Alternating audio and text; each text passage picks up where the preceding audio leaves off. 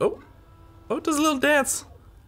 Did you see that? Security isn't something we usually talk about on Short Circuit, or LTT for that matter, just because it's kind of a tricky subject to talk about without disclosing all of the security features that you actually have. Cameras aren't too useful if everybody knows where they are. But today, we have something that is truly ridiculous. This is the most expensive camera that Ubiquiti has ever released at $1,800 US. I can't even imagine spending like $200 on a security camera, let alone 10 times that. But supposedly it packs enough punch to make it worth it. Let's get into box. Ugh. Wow, holy crap. I mean, the first thing I noticed picking up this box is it weighs like, probably 40 pounds with all the parts in. And this is definitely gonna be part of it. This is just the mount.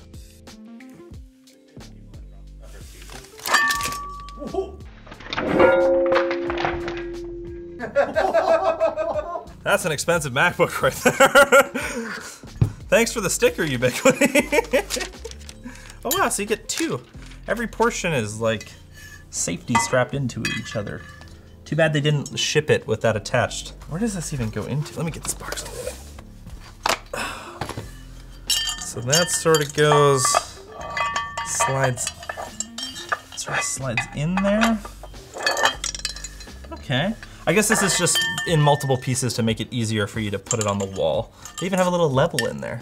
I guess for your $1,800, they include a 10-cent little bubble level for the money. So you'd mount your 4 screws or whatever. We're gonna actually be putting this in concrete in the front of the building, so. And then you slide the big mount. And put the camera under there. Now we'll get into more of the specs of the actual camera in a sec, but there's a cool little nubbin at the top. I'm not really sure what you call these things, but it's basically just like a little rubber piece that you stick your Ethernet cable through. That way, when it's in there and you tighten this down, it's actually gonna be waterproof because this is going outside, of course. Actually, I don't know if we can get this through here. Yeah, I think the intention is to use this, you put this through the cable and then terminate it after. You can't really get a pre-terminated cable through there, so I guess we're just gonna leave this for now. Whatever, I tried. So assuming you have a hammer drill, you drill your hole, hammer these in, and then you can take these big old thick old bolts and drive them right into these. Jeez, that is some beefy mounting hardware for a camera. Screws aside, let's get to the main attraction. Ugh. Oh wow, it comes in like its own bag. What?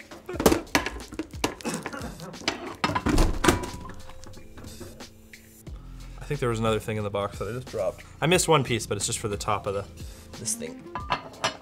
But wow, it comes in its own carrying case. It feels like a soccer ball. That looks like a big chocolate egg. A big chocolate egg. Yeah. I don't think it would be very tasty. Oh, the G4 PTZ, an $1,800 22x optical zoom security camera that shoots 4K. Maybe we should just use this for Short Circuit now. Look at that lens. So like I just mentioned, this is a 22x optical zoom, not digital. So there's actually a full lens in here that will physically adjust to change the zoom to whatever you'd like. Unlike digital zoom where you're just sort of cropping in and upscaling, this is gonna give you the full picture quality throughout the entire range. And since it's 4K, you can even punch in a little bit more digitally and still have 1080p or 720p or however much you wanna zoom in. So you're still gonna have really awesome quality at some pretty insane distances. Moving inside, I don't think I wanna take it apart because I think I'm gonna break it. Although they don't have Torx screws. Messing with camera lens stuff is usually a bad idea, so I think we'll just leave it. But it's a Sony 8 megapixel sensor, so that's gonna allow you to shoot 4K video at 24 FPS. It's not 30? I think you can put it in high frame rate mode, but it's a security camera. A lot of people record security footage at like 10 or 15 FPS.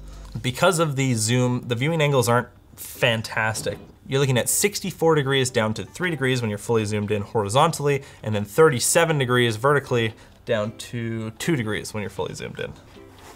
Huzzah! Well, that's pretty sleek. Oh.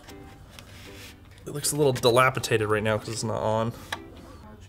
Yeah, or like outside of a bank or something, like spying on you. Pew! Like you see him in a movie and he'd do a little dance. It's like a Star Wars character. G4! Pew! Hey guys! Pew pew! So unlike the G3 series of cameras, which use 10 100 ports, this one actually has full gigabit, just like the G4 Pro over there. I guess it might be able to do over 100 megabit bitrate, which is, that's pretty insane for a security camera. And it actually makes use of PoE++, which for some people might require a switch upgrade, or you might just have to use a PoE injector, as this bad boy can drop to 43 watts when it's in full motion, zooming, doing everything. And your standard PoE that's usually about 30 watts isn't gonna cut it. Shall we plug it in? Right after I tell you about our sponsor. Honey is the free shopping tool that finds you the best promo codes whenever you shop online at specific sites. Honey works on over 30,000 stores, including Amazon, eBay, Newegg, Razer, Best Buy, Walmart, and many more. It's free to use and installs in just 2 clicks because Honey makes a small commission from the sites where you shop when Honey saves you money. Oh, it does a little dance. Did you see that? Oh, really? What? You didn't see the dance? No. I think it's just finding home. All right, so we're in the Unify Protect dashboard. I've got the camera already set up. I'm gonna switch it to 4K because by default it does some like weird max bitrate 720p thing that like scales to your connection, but we wanna see like the best quality. We got the pan, tilt, zoom controls here. You can take a photo, full screen it. You can do wide dynamic range. What is that? You can like increase the dynamic range of the camera? It probably simulates it. It's just like a log, like it shoots flatter. Yeah, it does shoot it flatter. Because usually on the other G4 cameras, they have just like an HDR switch. You can just turn it on or off, but this is, okay, this is kind of tripping out. Just give me a second here. Let me just refresh the page. Oh wow, look at that. So you can just click in the live feed and it will move and then focus. Oh, you can use arrow keys too. Whoa. Hi, Jono. If I just click on that and then we go big zoom. It's kind of dark, not gonna lie, but focus. Enhance. Yeah! Wow, the detail is insane. It looks so good. And if we unzoom, it's such a gentle unzoom. Oh, no, never mind. Holy crap. You almost can't even see the thing I was just looking at. I guess the only thing that's left is to put this thing on the building and see what it actually can see outside. Well, it is another day. I spent the several hours it took me to install the camera. He's lost it, ladies and gentlemen. Gotta put these. Wasn't the easiest thing I've ever done, but I'm also not a professional concrete driller. So let's look at my car. Let's see if we can see the stickers on the side of my car. How do I zoom? Let's go. Holy crap.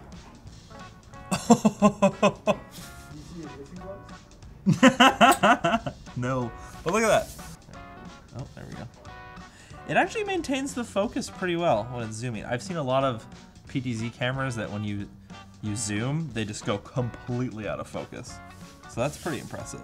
What about like, okay, there's some dumpsters over there. I want to see if we can read the text on the dumpsters. Progressive Waste Services. Do not park. That's like on the complete other end of our complex. That's insane. This camera actually just came out of the beta period into general availability, so it can be a little finicky still in terms of the controls. They're still working on that, but so far, I mean, it works pretty much as good as I could expect. That's the street. That's like hundreds of feet away. Look, oh, there's a train. Wow. Yeah, how dark is it outside right now? It's like medium blue. Medium blue. It looks like pretty much bright as day on the camera. That's pretty impressive. What if we, maybe I'll turn on the IR mode. Oh yeah, it doesn't even care. It's so bright still for this camera. Well, I guess that pretty much sums it up. This thing is an absolute monster, and if you need a security camera with some crazy zoom, maybe you have a data center and you got a big field outside, you want to be able to surveil, or you want to spy on your neighbors. Not that we are gonna advise you to do that. This might be the camera for you. Or maybe you're just like a tech nerd like us and you want to put a stupid camera on the front of your building just because you can.